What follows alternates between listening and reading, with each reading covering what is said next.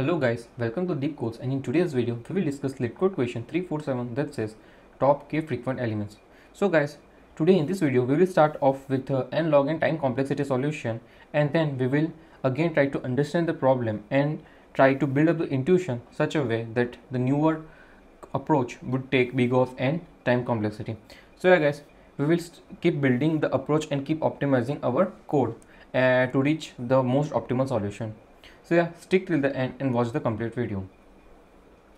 Now here the question definition is very much simple, that you will be given one integer array nums and an integer k. From that nums you need to return k most frequent elements. We can return the answer in any order. Okay.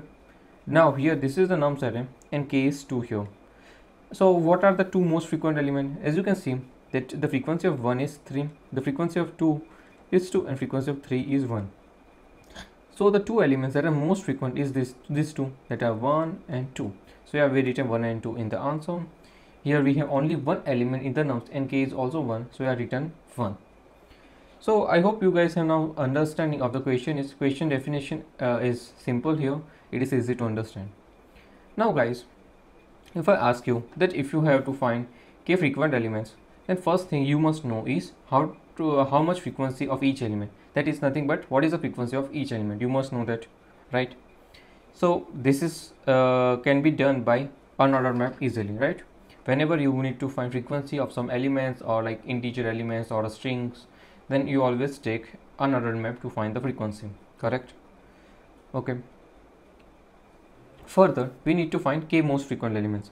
So after you have found it, see, after you have found this thing, this is nothing but we have found frequency. So after you have found frequency, we need to choose k most frequent elements. That means we need to sort elements based on the frequency, correct? To find k most frequent element, we need to sort element based on the frequency. So sort element based on the frequency to get k most frequent elements. Okay.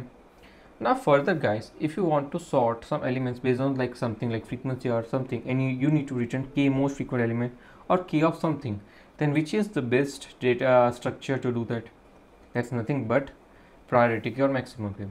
So that this is the best data structure to get top k of anything. See guys, you might be wondering that why priority queue or maximum that we use, why not sorting? So this is because, so let's say if you have two options, either perform sorting or use heaps like maximum heaps. So this sorting takes big of n log n time complexity, and you use heaps. So to find, so here you are only talking about k most, k like something like k most or k least frequent. So if you use sorting to find this k most or something of k, then it would take n log n, whereas if you use heaps, then it would take big of n log k. Okay. So this is the difference, right? This is the difference in time complexity, that instead of sorting the complete vector, we would use heaps, and that will reduce to our time complexity to n log k. Okay, correct? Now moving on to the coding part for this solution. So here the coding part is very much simple. So let's say this is the given example array. So we will make a dry run for this array. Now first what we did, we found the frequency and initialized the frequency for each element inside our unordered map u. So here what we did, we simply made 1 pointing to its frequency, that is 3, 2 pointing to its frequency, that is 2, and 3 pointing to its frequency 1. So now each number is pointing to its frequency inside this unordered map. Now further we took priority queue, maximum heap, and in this max heap what we did is we inserted the second element and then the first element. That means in the priority queue we inserted like this 3, 1. So this priority queue is nothing is of a type pair, right? So and 2, 2 and 1, 3. So this first element represents the frequency and second element nothing but represent the nums. Okay. So why we push or inserted the element like this way inside our priority queue? Because guys, we need to sort based on the frequency. So since we need to sort based on the frequency, so this priority queue will sort the element based on the first element, and that's why the first element is nothing but frequency. So this will sort element based on the frequency, and this is nothing but the nums of I. Okay, so yeah, we sorted element based on the frequency, and from that we took the k most frequent elements, and yeah, we push this nums of I into our answer. That is, the second element is nothing but nums of I into our answer vector, and we keep popping that element. So yeah guys, that's how we push the elements inside the priority queue, and then we pop the elements based on the frequency. The maximum frequent element of the priority queue would be present at the top, and the topmost element will get popped. Okay, and at the end we return the answer. Now talking about the time and space complexity. See guys, this operation will take big of n time, right? Time complexity would be this will take big of n time again, and this will take log of log of k time, because we are only performing this k time. So yeah, overall you can say that time complexity is nothing but big of n plus big of n log of k, because the size of priority queue is n and we are performing pop operation k times, so the overall time complexity would be n log k.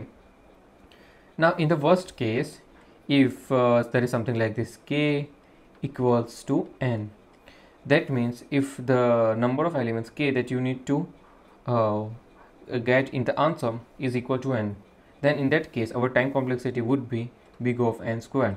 This is the worst case time complexity. Okay, and you're not talking about the space complexity. The space complexity is big of n, right, because we are storing n elements in the unordered map, plus big of n as we are storing n elements in the priority. So this is the space complexity. So yeah, I hope you guys have understood this approach, that we are simply trying to find the frequency and then sort the elements based on the frequency. So this is one approach to solve this question. Now as we know, the priority queue solves on the basis of frequency, right, that we just did. But what if we store the frequency in a vector and traverse from reverse? Okay, so what is this?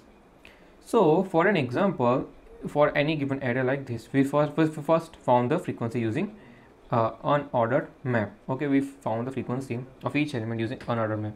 Now guys, after this, what if we create a new vector where the index represent or denote the frequency, and the value tells if any element has ith frequency or not. Okay, so here let's say I created a new vector of a size 3, and the value of each index represent whether there is any element in the nums array with a frequency I. So it tells whether if an element has ith frequency or not, whether there is an element in the nums array with the ith frequency or not. So if it is true, then that means we have an element with ith frequency. If it is false, that means we don't have any element with that ith frequency. Got it? So can we perform something like this? Okay, yeah. So the index represents the frequency, and the value of the index tells whether any element has that frequency or not. But this doesn't store the nums, right? We need to, at the end, we need to return the answer that contains these nums like 2, 3 and elements from this nums array. But this doesn't store. So in order to store that, we can take 2D vector, because we want to store the actual nums, right? Although we want to sort based on the frequency, but at the end we need to return the actual nums array. So what we can do? See, the concept remains the same. First we found this frequency using unordered map. This is using unordered map, where frequency of 1 is 3, 2 is 3 and frequency of 3 is 2. Then what we did is we used the same concept. The index denote the frequency. So here we took the 2D vector of a size 3, but instead of true and false, each value would be itself a vector, because this is a 2D vector, so this is a vector. So is there, how many elements are there with a frequency 0? None. So there are no elements. With a frequency 1, none. With the frequency 2, yeah, there is one element, 3. So add this in this vector. With a frequency 3, there are 2 elements, so add inside this vector. So this is nothing but a 2D vector where each index consists of one vector, right? And that represents that the element 1 and 2 of the nums array has a frequency 3. So this is what, by using the space, we can reduce the time complexity of sorting, and we can tell, yeah, that an element is present with the ith frequency or not by doing this way. Okay, got this? So yeah, this is nothing but creating a bucket here, and this is nothing but a bucket sort. You can call this as a bucket sort, where we used to store the frequency inside the bucket and the frequency values represent the number of elements having that frequency. Got it? Now the coding part of this is also simple, almost similar to the previous approach, that we first created the unordered map, then we found the frequency of each element and stored it in our frequency unordered map. Then we created this 2D array bucket, and for each frequency what we pushed is we pushed the frequency and then the element. Okay, so our index becomes nothing but a frequency. See here, let's say the element 1 and 2 has a frequency of 3, so we will push inside the third index that the elements are this. So this is how we did, and then this is nothing but we are storing the answer until the answers of size equals to k. Until we found k most frequent elements, we keep storing the answer. So here we traverse from reverse. See guys, the bucket remains the same, this thing remains the same, but the only thing changes is we would traverse from reverse. Okay, so let me show you what we are doing here. So this thing we have stored in our bucket. Now to get k most frequent elements, so we would start traversing from reverse. That means we would check whether there are any element with a frequency 3 or not. Okay, so the first loop will go through the frequency, and second loop will go through the inner vector. Okay, so yeah, if the bucket if the j is this j loop with a j variable, the second loop will traverse the inner vector, and here we will just push the value, this 1 and 2 values, into our answer until the size of answer is equals to k. Okay, so yeah, that's how we are proceeding with the k most frequent elements by traversing this bucket from the back. Okay, so yeah guys, that's all for the coding part for this approach. Now talking about the time and space complexity. So this unordered map frequency count will take big of n time complexity. This will also take big of n time complexity, because we are simply trying to push n elements inside this vector, right? This frequency map has nothing but n elements. Now here this will take big of k time complexity, because we are filling this answer vector until its size is k. Okay, so yeah, that's the time complexity. The overall, you can say the time complexity overall is nothing but big of n, but the space complexity has increased. So space complexity is big O of n. For this is for what? Map plus big O of n square. This is for 2D vector. Okay, because see guys, here we are creating the bucket of size n. See, this is of size what? This is of a size n, because let's say even given nums array, a nums array is of size n. So in a worst case, the bucket can be of a size n. Okay, got it. And in a worst case also, the inner thing, this inner thing can at max has n element. This can also has at max n elements. Although other will remain null, but any one of the a vector inside this bucket can be of size n, right? So overall time complexity would be big O of n square for this case. So the space complexity here can be big O of n square, right? So yeah, although the space complexity has increased, but the time complexity reduced from n log n or n log k to big O of n. So yeah, that's all for this video. If you guys have still any doubts, then do let me know in the comment section. Make sure to like the video and subscribe to our channel. Thank you.